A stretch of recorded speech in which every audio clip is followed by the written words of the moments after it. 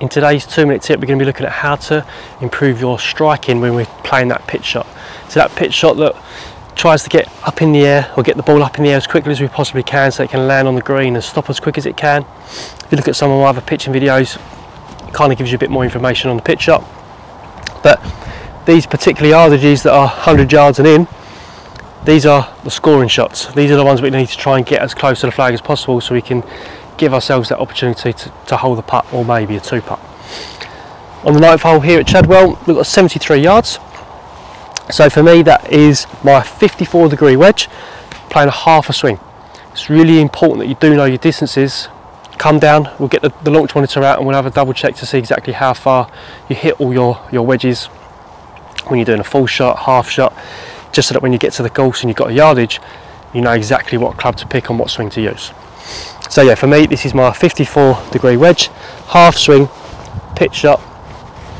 And the two things that we're going to try and do to make sure that your strike's going to be a lot more important, or a lot more consistent, is one, don't give up on the shot. Do not decelerate. We do need to maintain the speed through the shot. See, so many people kind of get out here and then just go, no good. We're going to try and maintain the speed through your swing, through your shot. We're just going to let the length of your swing kind of dictate how far the ball's going to go, obviously as much as what the club is. So, number one, maintain your speed. Number two, when you do your swing, make sure that we're going to keep those elbows locked in. None of these chicken wings, so we're going to keep those elbows locked in.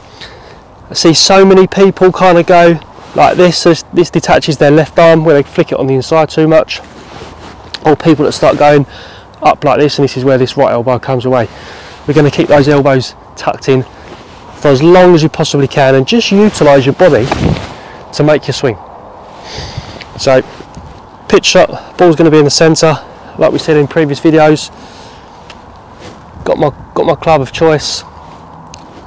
Arms in or elbows in, maintain the speed.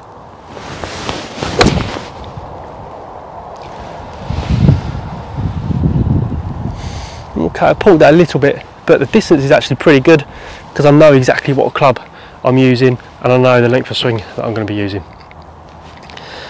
Another quick 2-minute tip, so if you've got any questions, please leave me a comment in the box below. Make sure you hit me up on social media, which is @DannyHarwoodPGA. Contact me there too. If you've got any questions, visit my website, DannyHarwoodPGA.com, or have a look at some of my other YouTube videos that might help too. That wraps that up, and take care, bye for now.